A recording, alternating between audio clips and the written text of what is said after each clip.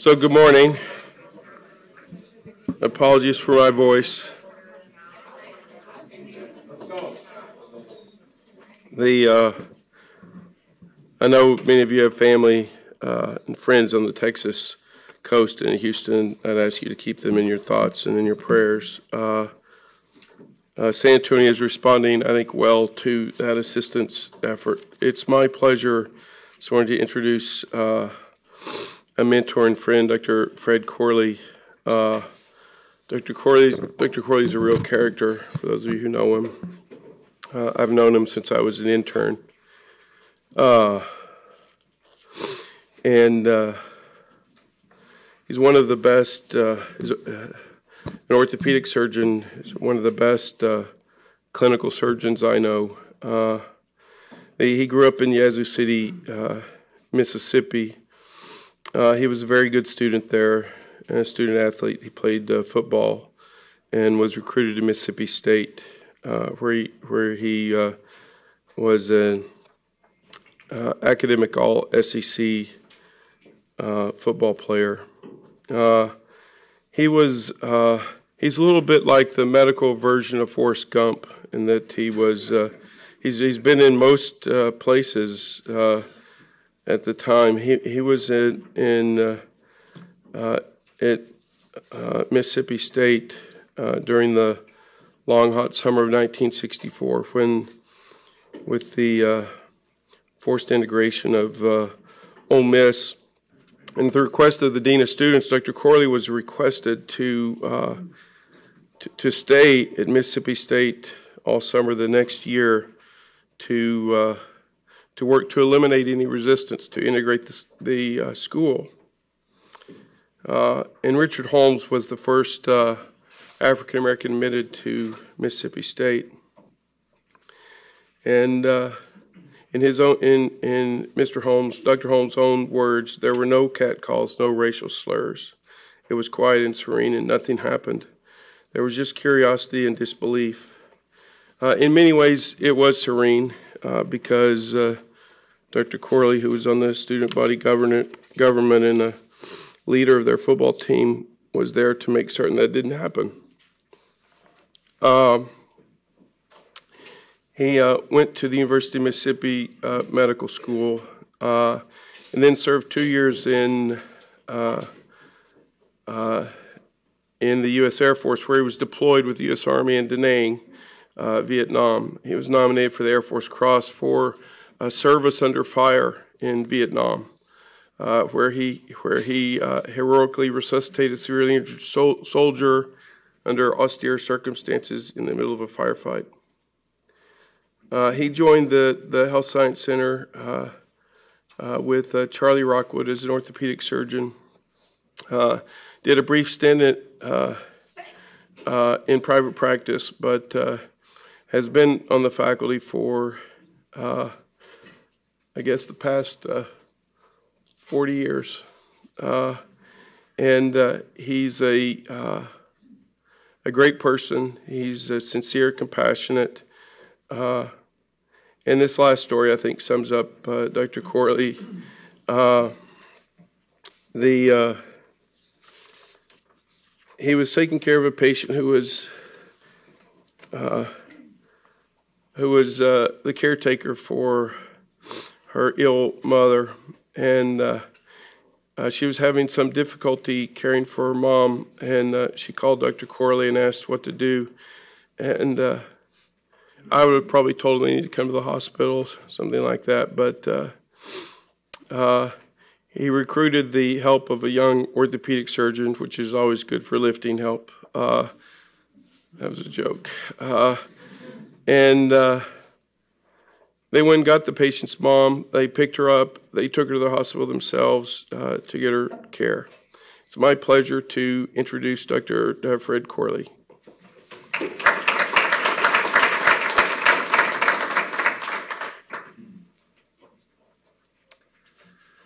Thank you. I didn't write that introduction. I've added a lot more. I appreciate y'all asking me to give this talk. when Dr. Awkward asked me to come back, he said, what you have to do, Fred, you have to come out here and work real hard for 10 years, and then you can just travel around and give talks and introduce people. Well, I've worked hard for 40 years, and I'm not traveling around giving talks, and maybe you'll understand why after this talk, but the obligatory joke about the orthopedic surgeon is the difference between a rhinoceros and an orthopedic surgeon. One's a thick-skinned, dim-witted brute who charges a lot for nothing, and the other's an orthopedist. The other's a rhinoceros, I'm sure. So that's my joke. But it's fun to be here, and this is a talk entitled Things I Wish I Would Have Known When I Was an Intern. We'll start off with a case. This is a friend of mine told me about this, but it could have happened to any of us. 51-year-old surgeon lacerated his left ring finger while fishing in coastal waters. So what does the general surgeon do? He goes home, he washes it out real well, puts bacitracin on it. That night, he develops a lot of pain. He's in pretty good health, but he has psoriatic arthritis, and he takes one of those drugs about this long, and he can get an appointment with a rheumatologist. That night, the pain markedly increased. He goes to the hospital and sees his internist, who walks him over to the orthopedic hand surgeon next door.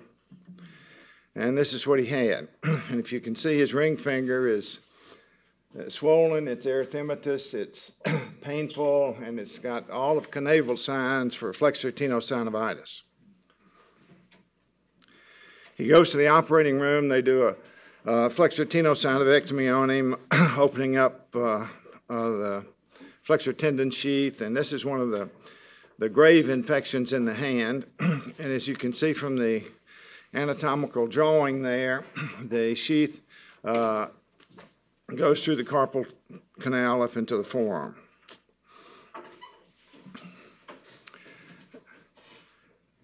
Most of us can count, and he's missing one finger because this is his third operation, and he still was dysvascular, so they did a ray resection on him, opened his forearm up.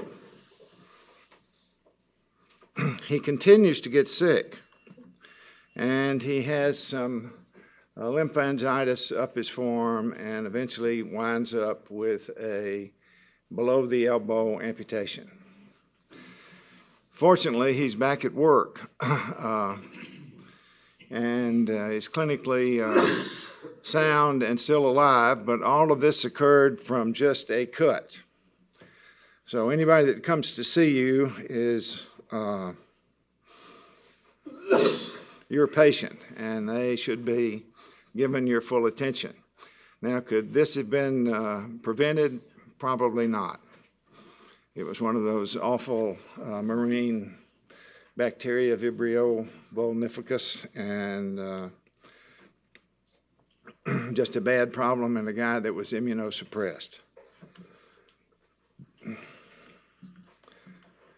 Nothing of value has been received regarding this presentation. I did expect to go to some big fancy place for supper last night.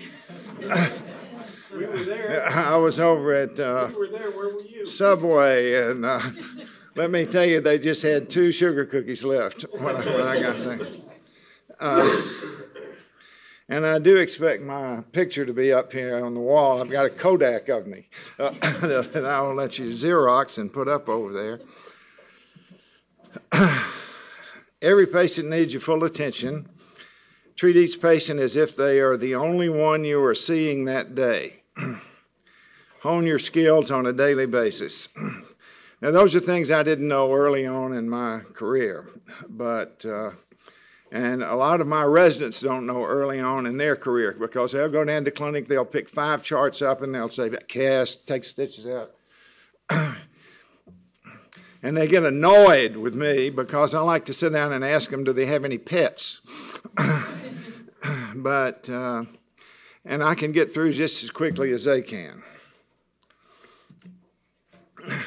I wish I would have known when I was an intern that they were going to send me to Vietnam, and I'm the guy in front. And if you think I know how to shoot that rifle, you are wrong. They issued me, I don't know whether any of you hunt, y'all are probably, but a model 1100 Remington pump shotgun for my self-protection. Then they gave me no shells. They said, we'll give you something if they come through the wire. Well, fortunately, they didn't. But I would have studied a lot harder had I known that's what I was going to be doing the next year. I wouldn't have complained about clinic as much. This was my morning clinic in one of the villages around Da Nang. As you noticed, I was doing just about everything, including some entertainment. I didn't know that I was going to be mentored by a lot of great people. And some of you may recognize Dr. Wilkins, Kay Wilkins down here with the trio. The guy next to him is Arthur Guyton, who was my physiology prof at Ole Miss, and absolutely wonderful guy who you would never know he had polio, and he had to get around on Canadian crutches. He also had 11 children. It affects the anterior horn cell. It doesn't affect anything else. He had 11 children, all of whom are physicians. These are my mentors here at the Department of Orthopedics, Drs. Hinchy, Heckman, Dr. Rockwood, Jerry Williams, one of our residents, Bernie Maury, Mike Worth, Jesse DeLee, Frank Netter. Frank Netter came here and spent a couple of years doing his last 2 books on the musculoskeletal system. He was a absolutely delightful guy, and I took him to La Fogata.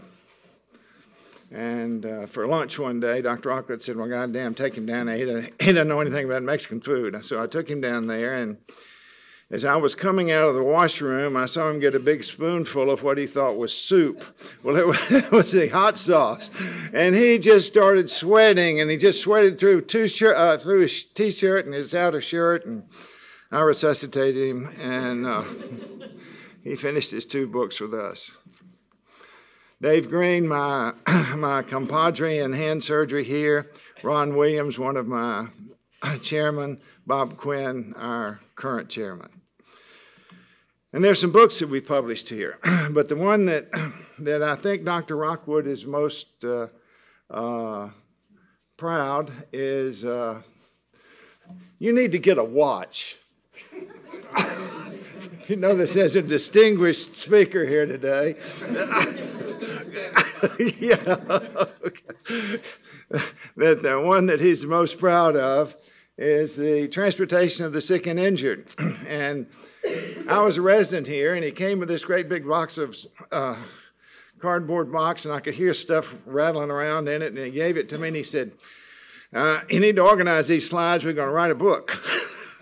There was no organization whatsoever, no numbers, no nothing. And so Dr. Rockwood, Dr. McPhee, Dr. Pistana, Dr. Oust published the first emergency transportation of the sick and injured. And that has gone into untold editions.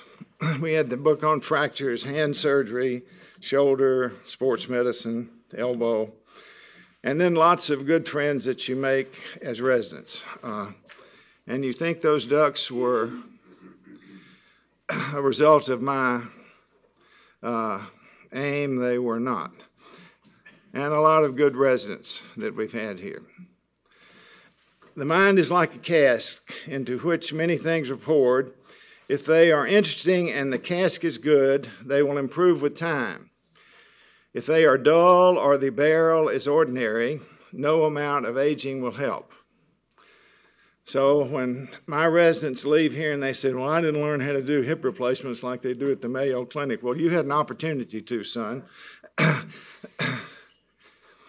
I used to feel bad about it. I don't anymore. There are constants in life. Gravity. This guy is a fellow named Eunice who was at the Ringling Brothers Circus. My dad took us to the Ringling Brothers Circus. I actually called his wife and have an x-ray of his finger. The hand is durable. Gravity is the constant.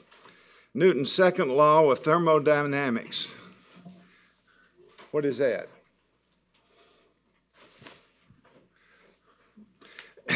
Entropy. So Hurricane Harvey is not going to blow shingles back on my house. It's going to destroy them even further. So in my tennis shoe there, as long as I play, is not going to retie itself. So nature is prone to entropy. And anatomy. Anatomy is the constant. So you've got gravity, you've got Newton's second law, you've got anatomy, and this is a constant, the dumbass. And these are three of my residents who put that on my computer early on in my computer career, and I could never get it off. It was my screensaver. So gravity, Newton's second law, the dumbass, those are things that keep orthopedists in practice. And this is what helps us, anatomy. You know, anatomy is the basis of all medicine, and we all need to know it. I'm going to have some vignettes. A 35-year-old shows up in the ER 3 weeks post-surgery from a wrist fracture, having taken his wet cast off and gone swimming. Now, this is the third in that category. This is a dumbass. And so he comes in, ranting and raving because his hand looks like this. Actually, that's not a bad problem. All you've got to do is take him to the operating room, clean it up, and elevate it. And that's just gravity. If you hold your arm down, it's going to swell. If you hold it down a lot, it's going to swell and blister. So we kept him in the hospital a day or two and then sent him on his way, and he has done very well since then. Each patient deserves a complete history and physical exam. Now, I know that's upsetting, but it is something. I have a stethoscope. You do? It was given me, and deserve a complete history and physical exam. A 19-year-old college pitcher is sent to me by the ER doc with a painful shoulder, so I examine him. He doesn't look really well. He's pale. He's got a fever. We used to have things called charts, and they would send them to you, and there would be their fever and their, remember that, Dr. Schlesinger? They had pulse rates and stuff like that, yeah. And he was febrile, and I looked him over and he had some nodes in his neck, and he had a painful abdomen right here. So we scanned him, and he had mononucleosis. He had a spleen. He had a bleed. It wasn't a bad bleed. And so I was patting myself on the back and called his mother and said, this kid's got mononucleosis. We're going to put him in the hospital for a couple of days. We don't want to send him back to his dorm room, and he should do fine. So I admitted him to the hospital, and they called me that night. He had started seizing. And so he continued to seize, and we tapped him. He had a encephalitis associated with it. He had to be intubated, and so whenever I think of anybody with mononucleosis now, I think of encephalitis right after it. If a patient continues to complain, there's usually something wrong. 56-year-old school teacher is seen in the ER on 4 successive nights with burning pain in her hand. So she sees our residents, sees the ER doc one night, and then sees our residents 2 nights in a row. Burning, terrible pain in her hand. They get all this workup on her, x-rays, even ordered an MRI scan, and finally she comes to see me. Just in time for me to make the diagnosis. So she has herpes zoster.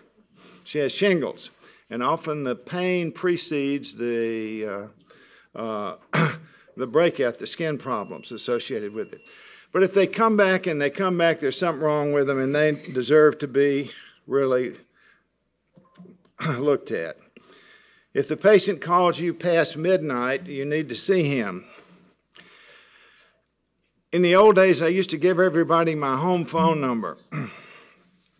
I still do it now. I just don't answer it. I have a cell phone. But I give them my cell phone number now. And it's really surprising how few people call you. You know, they'll call you about something. Usually this weekend I had a call from a guy who I'd given Vicodin to on Wednesday, and somebody had broken into his car and stolen everything. So he wanted me to call in something. I told him I wasn't going to do it. He could come by the house. But if the patient calls you past midnight, you need to see him. This is a 19-year-old kid, called me complaining of pain in his chest. Pain in his chest, we had rotted a tibia on him about 6 or 8 months earlier. And you say, well, what is the worst thing? He's probably just anxious. But I said, go to the emergency room, and I called the resident that was on call, and he was upset. He probably there's nothing wrong with him. I said, well, see him. They got a chest x-ray, and you can see a wide mediastinum, and this kid had a dissecting thoracic aneurysm. That had occurred, the initial injury probably had occurred the night of his wreck. He had a chest contusion. And if you look back at the x-ray and the CT scan, then you may have been able to detect a little fluid, something that would have aroused your suspicion. Well, anyway, he came back and had to have surgery for that, and still a good patient that I see at least once a year. Workers' comp injuries should make one wary. Y'all ever seen any workers' comp? They're interesting. A 24-year-old roofer with a nail gun continues to ask for narcotics. Now, how do I tell who are the residents here? Are they the smart? Oh, they're the ones with the laptops open? Correct. Okay. See, would one of you guys raise your hand if you're a resident? Hey, son, what's your name? Juan. What's your first name? Juan. Juan. Here. You see that x-ray? Don't come in. No, don't come down. Don't come down. I got a lot I got to get out pretty quick, son. What do you see over there? A nail. Nail gun injury. That's a nail gun injury. What would you do with that?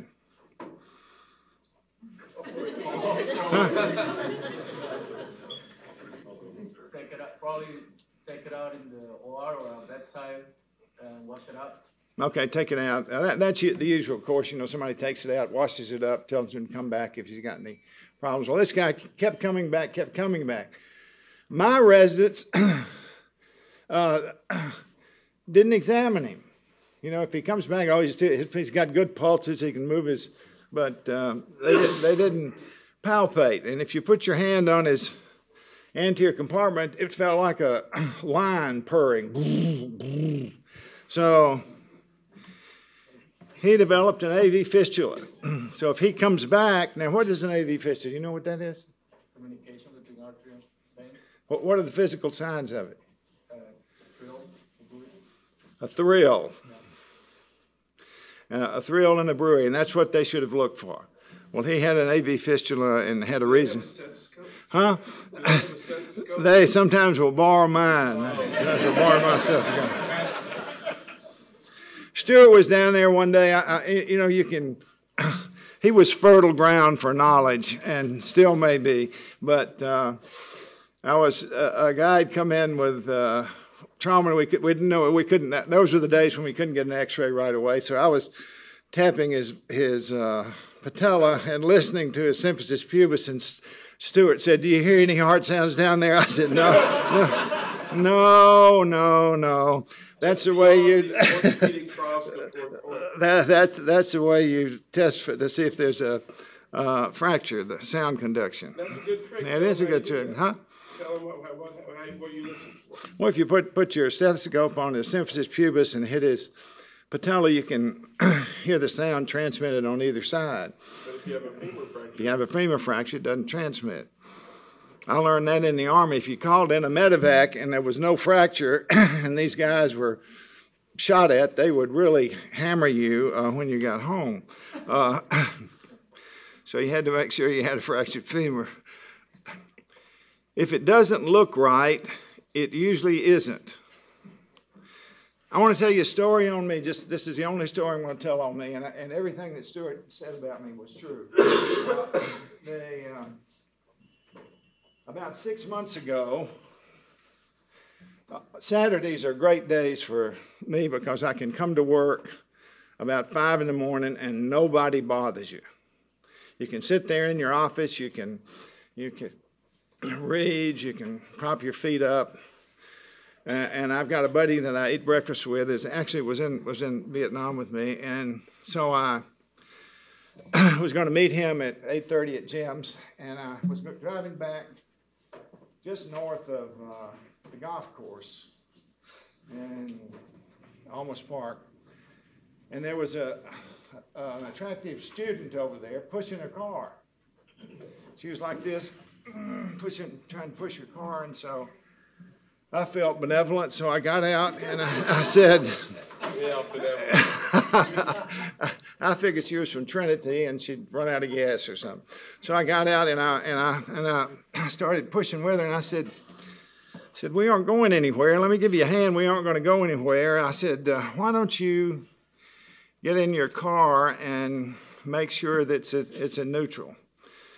And she looked at me like I was an idiot. She said, "This isn't my car." And I said, "Well, why are you pushing it?" She said, "I'm not pushing it. I'm just stretching. I'm getting ready to go. I'm getting ready to go run." So I left quickly and didn't give her my name. So it looked right, but if it doesn't look right, it usually isn't. This is a 45-year-old drunk on a motorcycle. Comes to the emergency room with this injury, and Betty Zaley, who was a great resident and a faculty member here, called me and she said, "Dr. Corley, this guy's got some fractures of his thumb and index metacarpal." She said, "But something just doesn't look right." So we got here and we investigated him a little further, and we found out that the scaphoid, which is here, needs to be there. And I didn't know whether to try to milk it down or to open it up there and put it down. Anyway, we fixed him, and it's amazing how some people do. And this has been 25 years, and he still comes to see me once a year complaining of no pain. So if it doesn't look right, it probably isn't. Make your own diagnosis. So if some PG 6 weeks calls me and said, "Dr. Corley, we got a guy, cyclist, 2 days post-IMROD, for a left femur fracture, he's going into the DTs." I said, "Well, how can you tell?" "Well, he's shaking and he's got fever and he's just not himself. He's out of his gourd. He's going into the DTs." "Well, did he drink before he came in?" "Well," he said, "I don't know." So you've got to make sure that they are going into the DTs because there's something else that can kill you. and that's called a fatty emboli syndrome. And we occasionally will see that here. It's not as common as it used to be because we're getting people up sooner. Any of you guys ever read this book?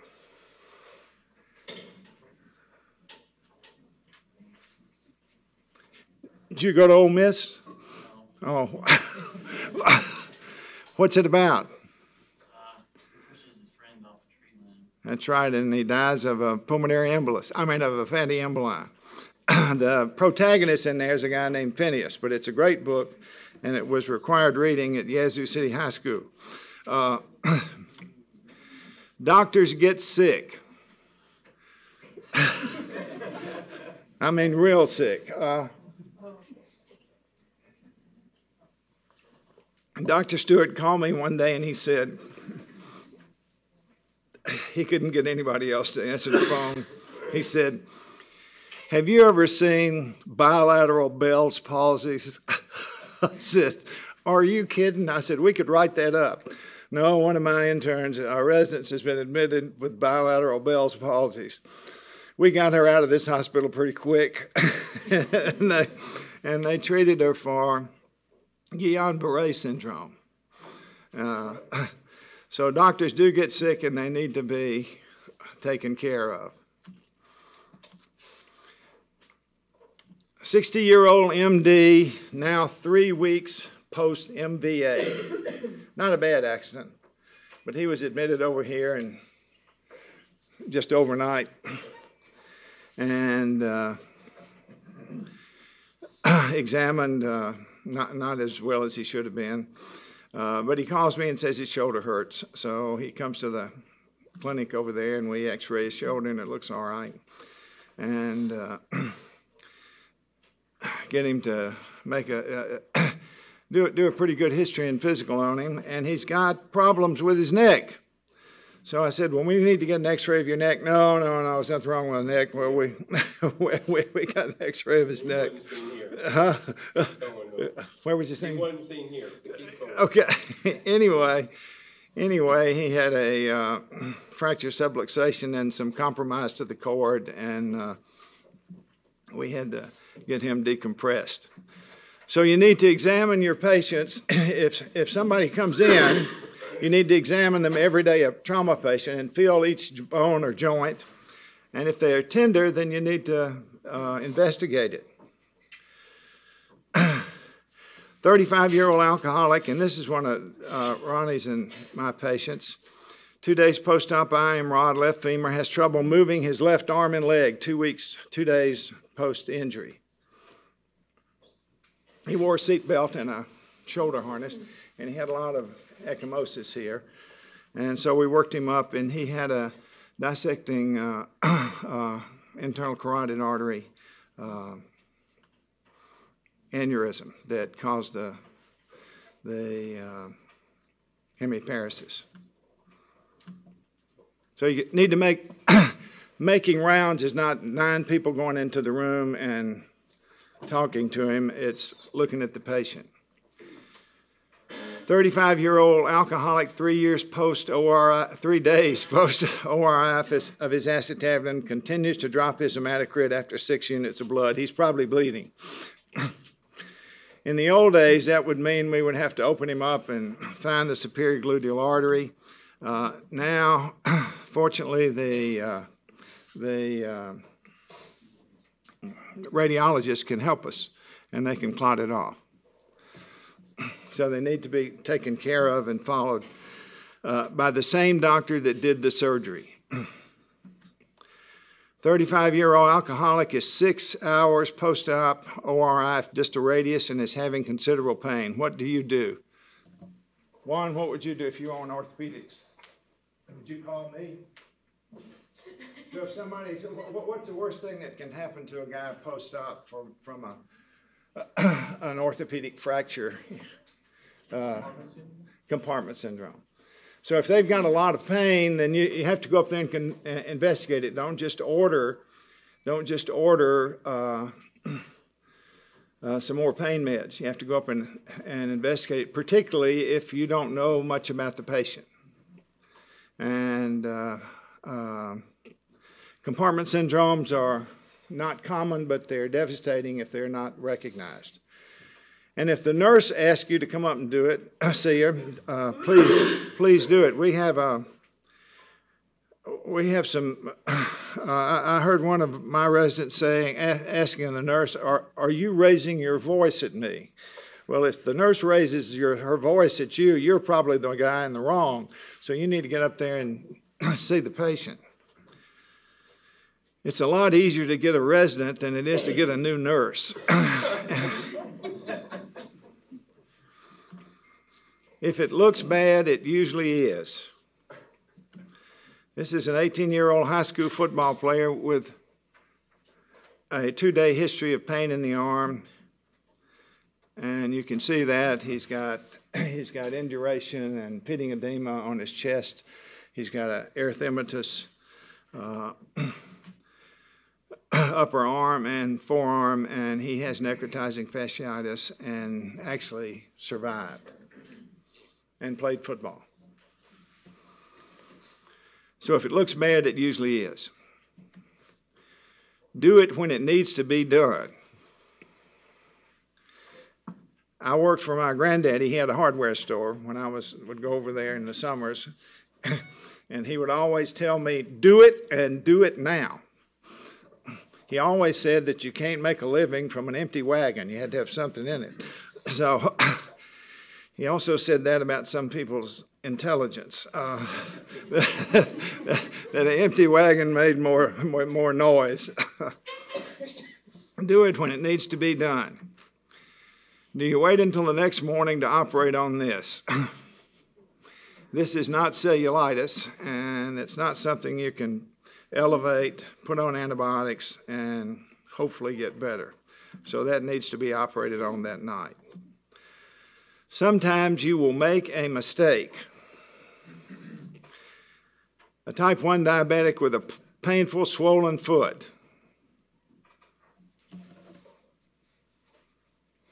Juan, do you have a friend? Ask one of your friends, what do they see right here?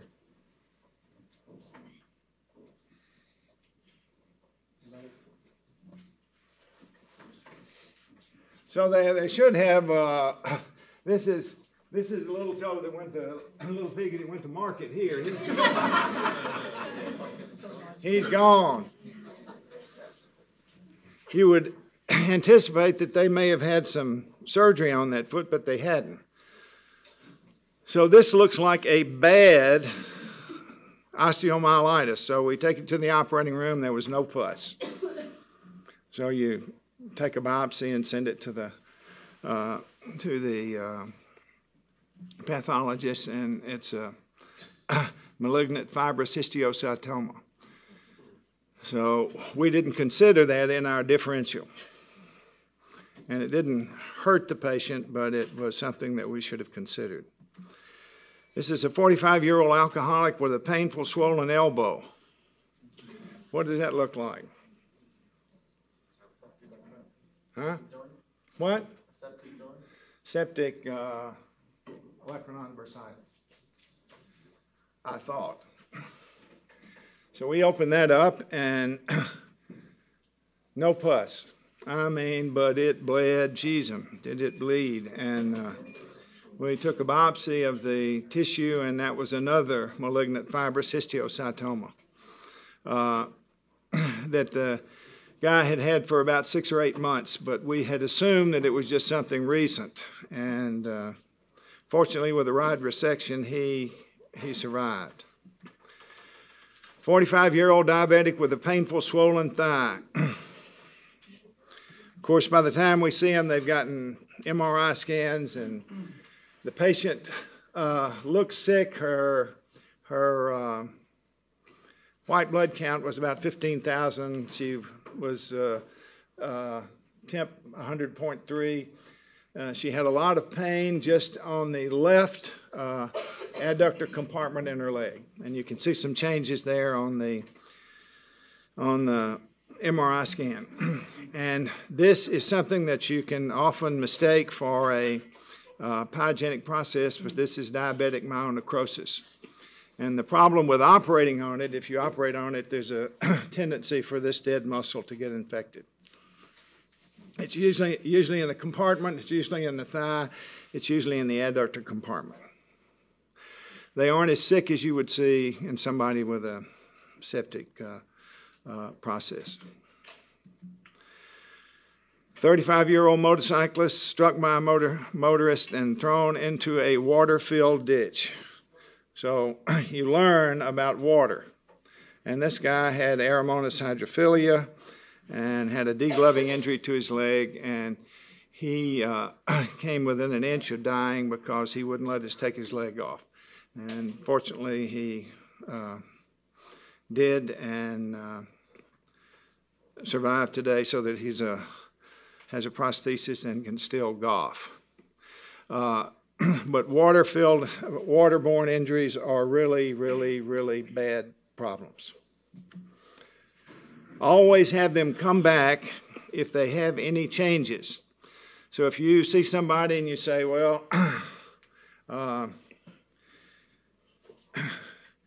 call me if there's any change, or come back if it doesn't get better. Or you give them an appointment. It's best to give them an appointment. This is a guy that came in with this finding here, and that's something that you see with diabetes and ulnar nerve palsy. They have a claw hand. So we sent him to get some EMGs to see what we could do, and he did not get the EMGs, but he did come back a year and a half later, and I'm the only name he knew in that clinic. What do you think's going along there, Juan? I could make you a genius today if you answered some of these questions from Dr. Stewart. That's leprosy. So they get and it's not, leprosy is not commonly seen here, but it is endemic. And you often will see a neuropathic foot that you might attribute to diabetes that is actually secondary to leprosy. There was the hospital for Hansen's disease is still in Louisiana, I think.